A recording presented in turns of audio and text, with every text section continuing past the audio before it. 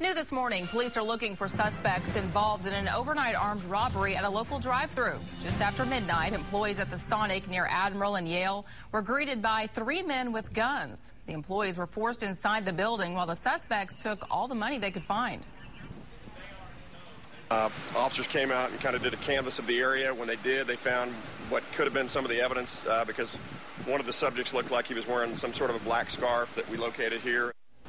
The suspects got away with at least $1,000. No one was injured.